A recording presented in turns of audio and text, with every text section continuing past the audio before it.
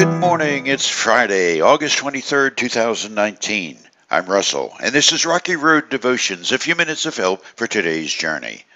Our devotion today is entitled James the Just, Part 9, Taming the Tongue. And our scripture is James chapter 3. And among all the parts of the body, the tongue is a flame of fire. It is a whole world of wickedness corrupting your entire body. It can set your whole life on fire, for it is set on fire by hell itself.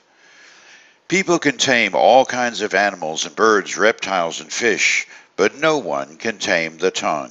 It is restless and evil, full of deadly poison. Sometimes it praises our Lord and Father, and sometimes it curses those who have been made in the image of God. And so blessing and cursing come pouring out of the same mouth. Surely, my brothers and sisters, this is not right.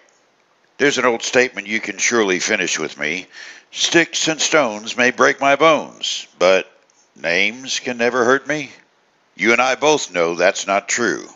Anyone can tell you in a moment the hurt they've received in their lifetime, from words either carefully aimed to wound or words carelessly dropped that stung just as badly.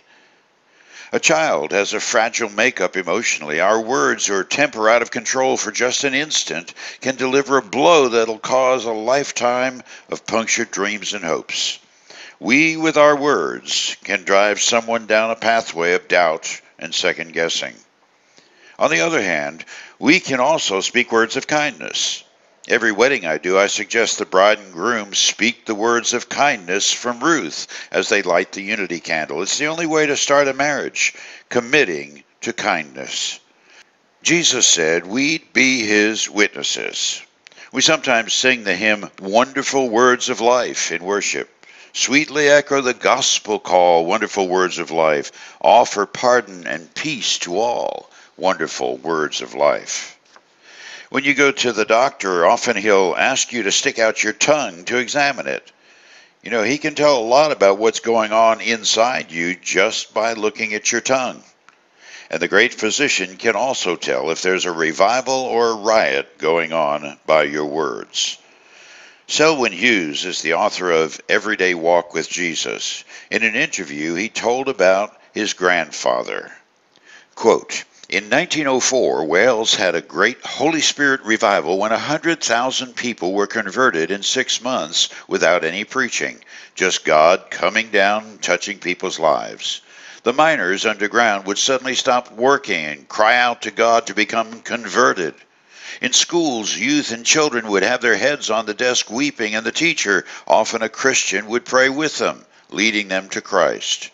Such was the impact of this movement of the Holy Spirit, this awesome flood of God that was going through Wales, that many of the drinking saloons, the public houses, closed down.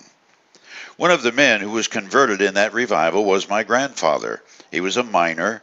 His job was leading the horses that pulled the tubs of coal from the mine.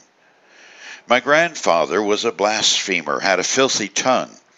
The way he used to train his horses was by swearing at them. Then he got converted, and for days the horses didn't know what to do because he wouldn't swear at them.